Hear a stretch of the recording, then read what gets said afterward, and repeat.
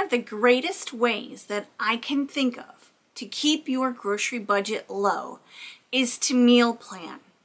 Hi everybody, my name is Sarah, and today's video is all about meal planning for beginners. Now we're going to start very basic at the very beginning. What is a meal plan? A meal plan is simply a plan of meals that you are going to cook and feed your family on a daily, weekly, bi-weekly, or monthly basis, depending on how you grocery shop. There are 3 different ways that I know of to meal plan. The first is to meal plan for your tastes. So if you feel like having meatloaf this week, you're gonna write it on your meal plan. If your 7-year-old son comes to you and says, I've been dying for hot dogs, then you throw that on your meal plan. It's a great way to be organized, and it will help you from ordering out pizza on a Wednesday night because you just don't know what to cook. However, it might not be the best way to meal plan. It might not be the way to maximize the budget that you have for your grocery spending. When you decide on what you want to eat for the week, you fill out your meal plan, you take your grocery list to the grocery store, and you buy. There's a minimal chance that you're going to find something on sale that you've put on your list. It happens. Sometimes you get lucky. The pasta for the goulash that you want to make that week just happens to be on sale. It's a nice, organized way to keep yourself on track so money doesn't get wasted on out to eat, fast food, and delivery. It's the meal planning for beginners. 101. So let's talk about meal planning. Why is it that meal planning is so important for a grocery budget? Well, you get home from work and your family is hungry. It's 4:30, you didn't take any meat out of the freezer, you have a couple of random boxes of stuff, you've got a piece of chicken left over, you're looking in the refrigerator like a deer in the headlights. It's just easier just to order a pizza. Or you're on your way home and you think, gosh, I've got nothing for dinner pulled out.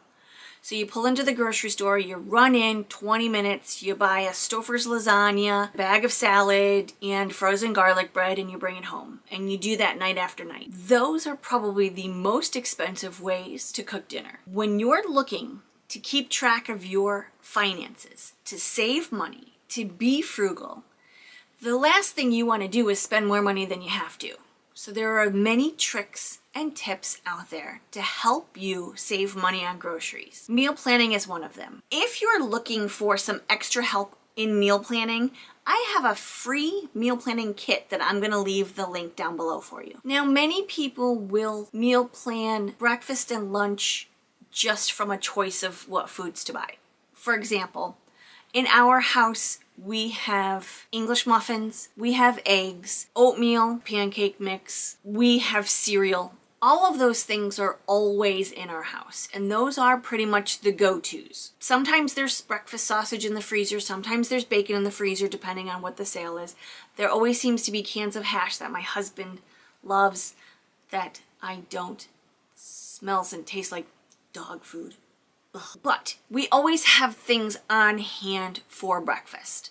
Those things are a staple in our house. They're always here. Lunches are normally leftovers. There's always bread. There's normally stuff to make sandwiches with. There's tuna fish, there's peanut butter, there's jelly, there's cheese. All of those things are always there. So I don't normally plan breakfast and lunches like I plan dinners. Dinners are the big go-to meal. Dinners are the place where I like to have a concept of what I'm eating so I don't backslide into dialing the pizza place or the Chinese place. If you're brand new to all of this and you're not really sure how to start, I suggest to you to either take a scrap piece of paper and divide it into squares that look like a full month's calendar, or just number of piece of paper from 1 to 30. Write down your family's favorite meals. All of the favorites, all of your go-to meals, all of the things that you normally cook on a regular basis. Ask your husband or partner, ask your kids what their favorite meals are or what they would like to have and they haven't had in quite a long time. Put it on the list. Make sure you have a good solid list of 30 meals that you can pick from that are your go-tos.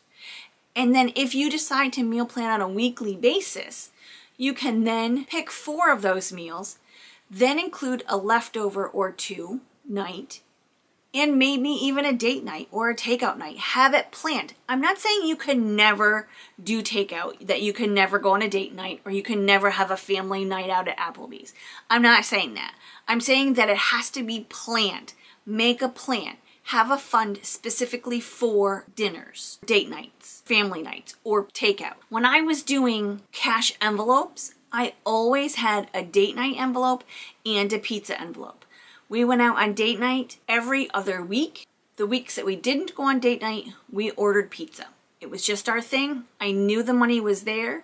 I knew I had the money to pay for it, and it just gave me a break. So once you decide on all of those meals and you have those 5 meals for the week, then you can go forward. Then you can decide what level meal planner you want to be. These are the 3 levels. You have meal planning for beginners. I just explained to you how to do that and have the list.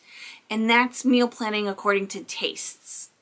Then you have the meal planning for intermediate, meal planning the flyers, which means you go through the flyers, see what's on sale for that week, and then plan your meals accordingly. Then you have the graduate level meal planning for experts, where you actually are meal planning out of your stockpile. We'll get into all that in a minute. The most important thing to remember is meal planning is essential for making sure you know where your money is going. Especially if you only have, say, $400 a month to spend on groceries. You have to maximize your grocery dollars. This is the way to do it. After you pass your meal plan on a whim system, you've mastered it, you've got it down, you haven't had an unplanned out to dinner event in months, then it's time to move on to Meal Planning 201. Before I go any further, I just want to say thank you so much. If you enjoy this kind of content and you're having a great time, make sure you subscribe so you don't miss any of the fun. Meal Planning 201 is to meal plan and shop from the flyers.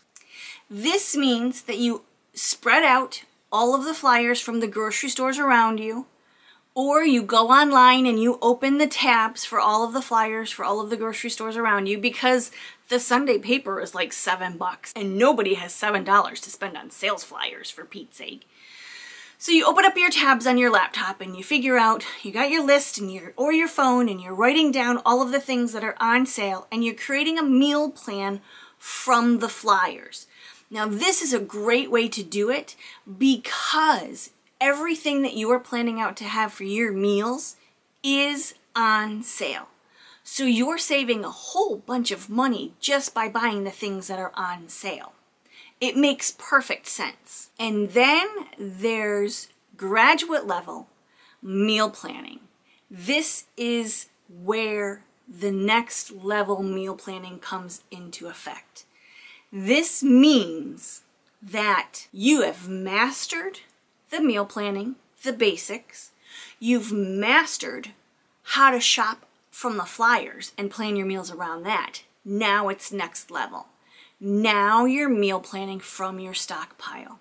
So you're shopping the flyers every week and you're building back your stockpile. You know when things are going on sale that you are going to stock up on those so you can meal plan from your stockpile.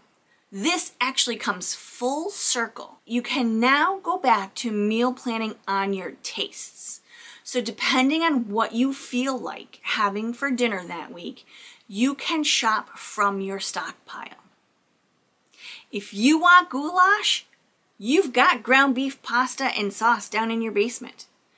If your son wants hot dogs, if your husband wants chili dogs, you've got the chili downstairs as well as the hot dogs and the hot dog rolls in the freezer. Not only that, but you got a bag of chips to go with it.